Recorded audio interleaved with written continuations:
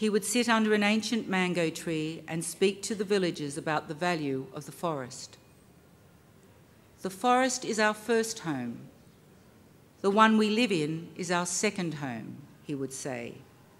Our parents give us life, but the forest sustains it.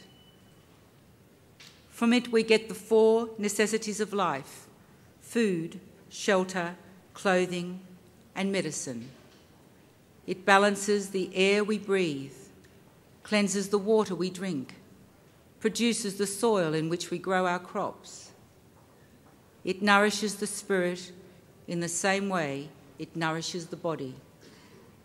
We should be endlessly grateful to it, every grove, every tree, every leaf. Ajahn took us to Taboo's cave, a sacred site of pilgrimage containing a sculpture that had been carved by nature. A limestone shape, like the body of a sitting Buddha, had grown up from the floor of the cave. From the ceiling, the shape of a head was growing downwards to meet it. Grace and I sat quietly in meditation. We knew this was a very holy place. The cave was alive with spiritual energy. It was a profound experience. When I came back home, Ajahn's understanding of nature mingled with what I'd learned from Indigenous spirituality, and I became a born-again greenie. I remember saying in an interview at the time, "It's all about belonging to the land, not destroying it. We must learn to become more aware of our connection to the web of life." That was the lesson of my trip to Thailand in 1986. So for many years, my spirituality was this rich mix of Buddhism and a kind of deep ecology and an affinity with Indigenous spirituality. I meditated, I practiced yoga, I explored the desert, I communed with the dolphins at Monkey Maya, and I returned to Ajahn's cave to replenish the sense of peace and understanding that I'd initially found there. I demonstrated in the southeast forests and the Blue Mountains, and my work was alive with images of the wilderness, Buddhist symbols, and the wise words of the Native American Chief Seattle, who affirmed Ajahn when he said, "This we know, the earth does not belong to man. Man belongs to the earth. All things are connected. Whatever befalls the earth befalls the sons of the earth." He wrote that in the 1850s. I designed logos and T-shirts for Greenpeace and the Wilderness Society, and this was the time of my Wild About Wilderness, Earth First, my Om, and my peace designs. During that time, my commitment to the environment was absolute, but everything else in my life was in upheaval.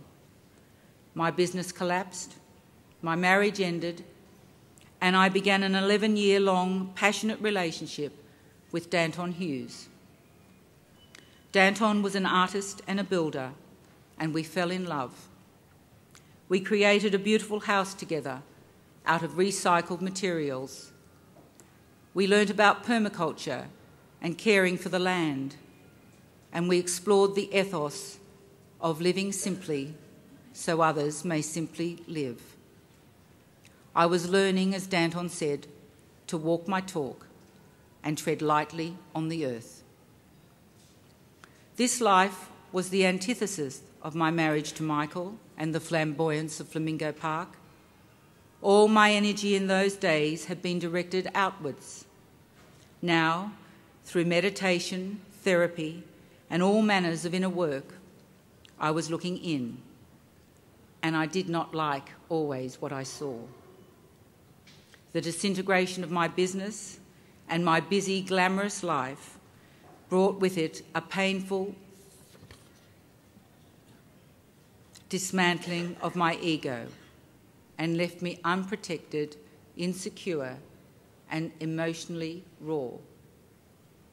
However, if I have learnt one thing in this life, it's that this is where the juice is.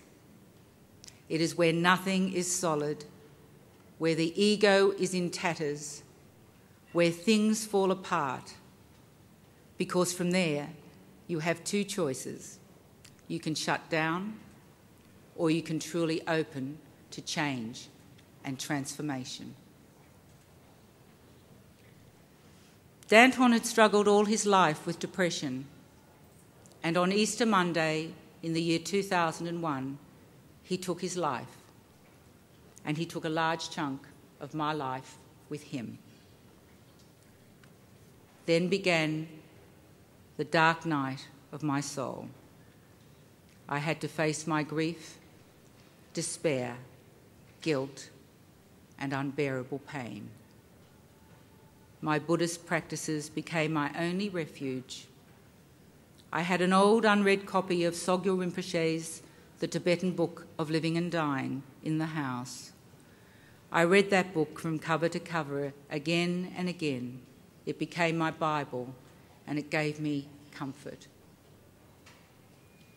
I prayed to Sogyal Rinpoche's teacher, Jamyang Khyentse Chochi Lodro. When I opened the book, his face beamed out at me with compassion and wisdom. It was a slow, painful journey of healing. I was haunted by profound, disturbing dreams and visions, but I didn't want anyone to stay in the house with me. I felt I was in the midst of a process that I needed to work through alone. Whatever came, I was going to deal with it. There were days when I couldn't get out of bed. My bones felt as heavy as my heart. All my old insecurities returned, and I was plagued by fear. I was terrified I would lose my mind. My memory deserted me. I couldn't concentrate, couldn't remember prayers or teachings. I couldn't go out. I only felt safe alone in my house. And I lived in fear that I would sink deeper and deeper into depression. Yet through all this, I practiced. I meditated with a very distracted mind, but I did it. Drowsy, sluggish, but I did it. A wandering mind, always wandering, but I did it. Dharma was my drug, and I was proud of that.